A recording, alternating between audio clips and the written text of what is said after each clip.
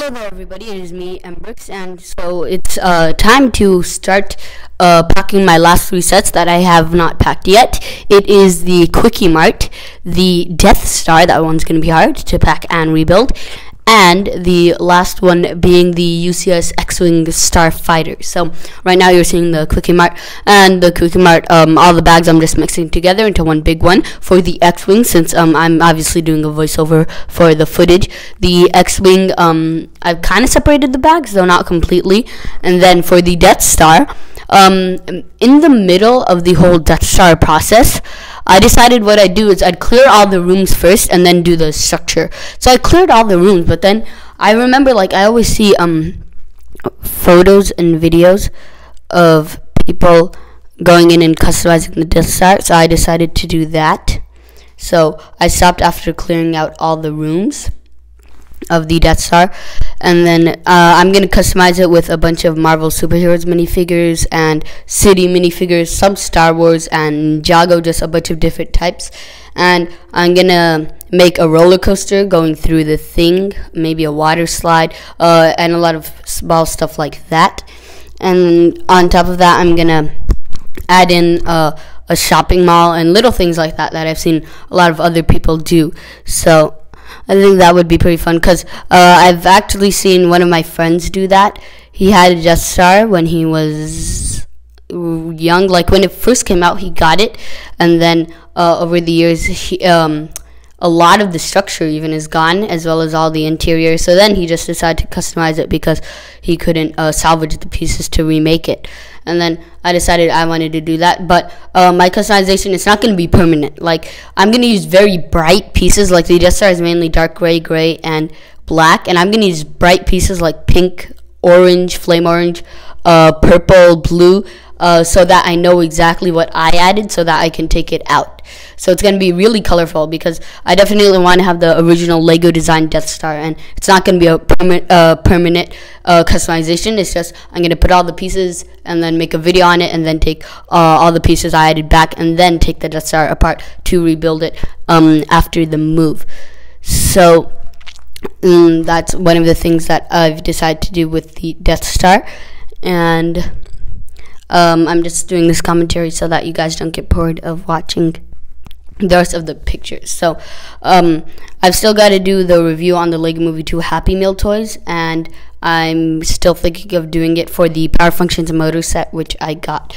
But so for instructions, the only thing I've done in my city of instruction wise, because I have a lot of mocks, which stands for my own creation, and I've done that obviously from my head and just my own pieces, so I don't have instructions for those. So what I've decided to do is add a piece and take a picture. Basically, work backwards. So if there's a car, I'd take off the roof and everything like that, the tires, and then figure out how to remake it, and then put one piece down, take a picture, and then another picture, piece, and then take another picture, kind of like stop motion, and then I make myself instructions.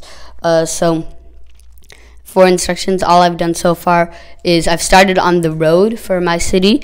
If you've seen my city, I've started on the road, and then I've done the clothes store, and I've still got all the city stuff to do, and my contest of champions mocks, my Hoth mock, I've got my Avengers Tower mock, so I got a lot of mocks that I have to make instructions for. So basically, by the end of this video, all I'll have left is the structure of the Death Star and all of my mocks, and then just my pieces. But the pieces are easy. Like, for my smaller number of pieces, like, I organize all my pieces by color, and then some by like food and stuff like that, by category. So I'm gonna like make a small Ziploc bag with pink and stuff like that, and then if I have a lot of, say, black pieces, then I'll have one of those gallon Ziploc bags filled with the black pieces.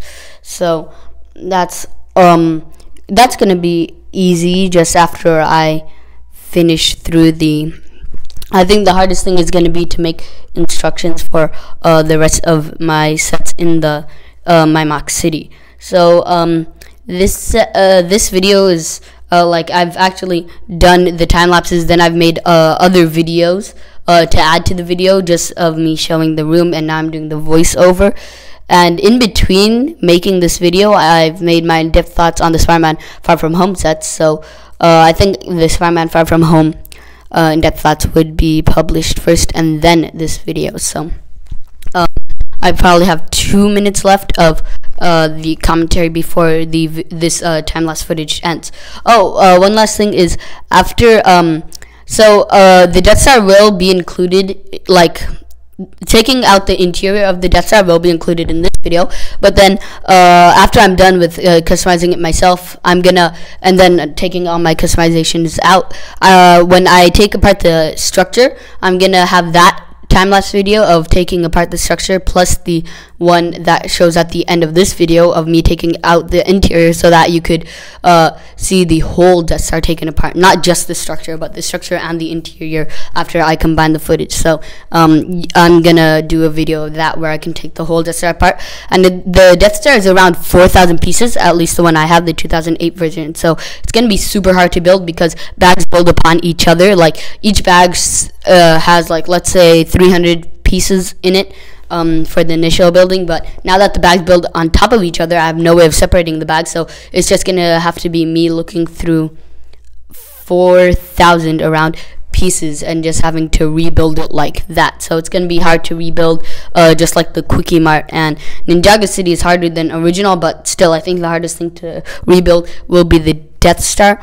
And they don't really use that many interesting techniques. It's more like stair building with the blocks and other stuff like that. Like there's some cool technique stuff, so it's gonna also be kind of boring. But now that the footage is over, I'm just gonna leave you with the rest of these time-lapse footage, and then over to the other video that I made into this longer video.